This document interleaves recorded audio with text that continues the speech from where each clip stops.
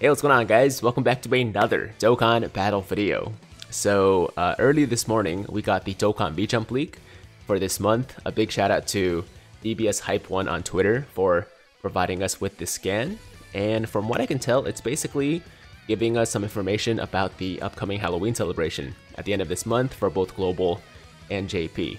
Well, actually, I'm not 100% sure if Global's going to be getting this stuff in the near future. It might be JP first, but at the very least, the thing at the top here is for both Global and JP for Halloween. So basically, there were three main things that were revealed in this scan here.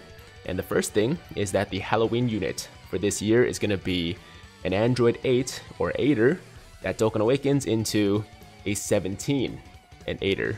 So there you go. Every single year we have some kind of a unique unit. I think last year was the... Wait, was it Grandpa Gohan and Pan? That was either last year or 2 years ago. And then we had the Kid Saiyaman, we had the Candy Vegito. So yeah, this year it's the 17 and 8er. I think it's pretty cool. I mean, obviously 8er was always a good choice for a Halloween unit just because it looks like Frankenstein, right? So I'm okay with that. And then from there we have some Extreme Z Awakenings. So there's going to be an Extreme Z area for the future Tech 17 as well as the STR Future 18. And as far as free-to-play units go, man, these two are already really impressive. So I'm very excited for these EZAs.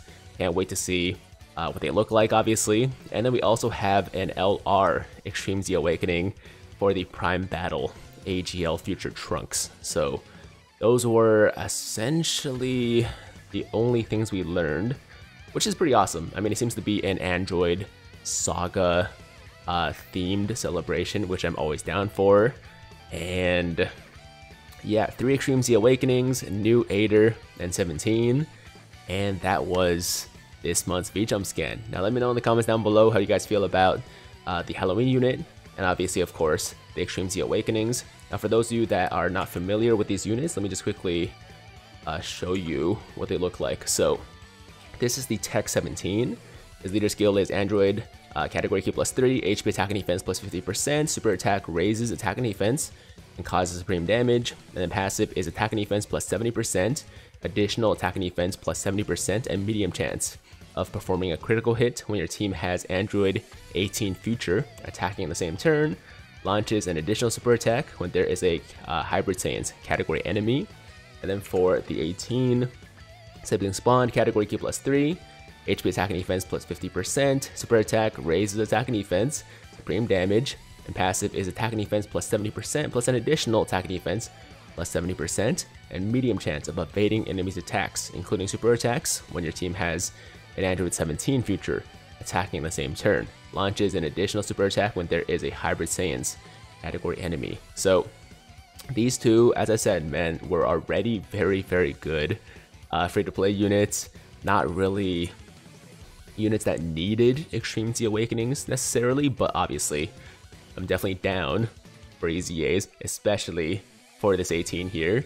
And of course, we don't have any information about what they do yet, but I would assume, obviously, for the leader skill, it would just be like a 20% increase.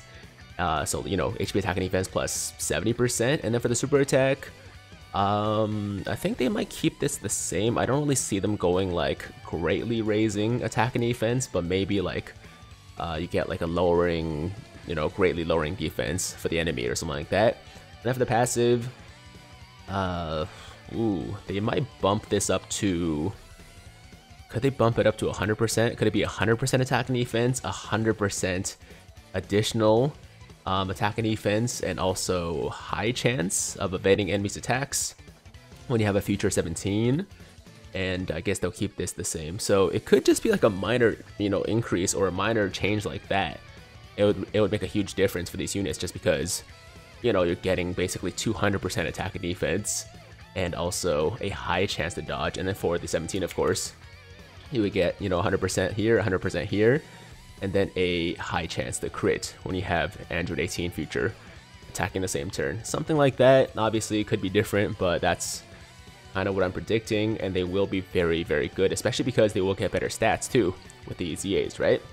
And then for the future Trunks here, his current leader skill is Future Saga, key +3, HP attack and defense +70%, super attack, colossal damage, units or ultra super attack greatly raise attack for 1 turn, colossal damage, mega colossal damage, and then passive is just 25,000 attack at the start of turn, key +8, and attack and defense +20,000 when facing 2 or more enemies. Of course, he's not really that impressive anymore, especially because of the flat boosts. Now, what kind of Extreme Z Awakening could they give him? I think they're still going to gear him towards defense. I mean, he should do a lot more damage too, of course. I mean, I don't really have any ideas. With these LREZAs, they sometimes tend to like add some kind of flavor, so I'm sure he'll do like additional damage, or you know, get like an additional super against androids or something to that effect.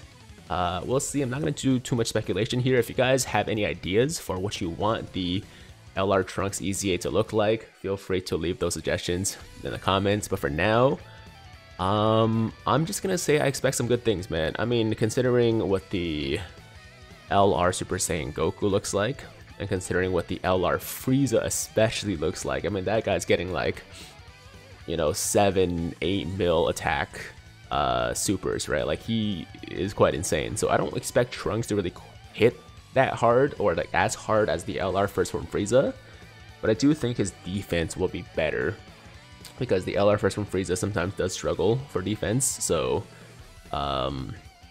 yeah, I expect him to be somewhere between like Goku and Frieza in terms of offense, and then probably better defensively than both of them.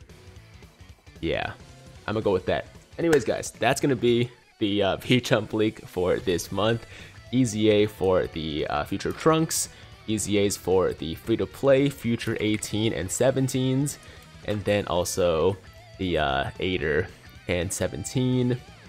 And once we get information about what each of these units do, I'll let you guys know in an upcoming video. But for now, that's all you need to know, man. Thank you guys so much for watching. Hope you guys enjoyed today's video. As always, if you liked the video, then make sure to like the damn video. And if it's your first time watching me, first time to the channel, and you like what you see, then definitely hit that big red subscribe button to join the Tiger Squad now. And while you're at it, hit that notification bell too, so that YouTube knows you want to stay up to date with all my latest content. And that's it. I'm out of here until next time. Have an awesome day. I'm Tiger with Tiger Uppercut Video, signing out.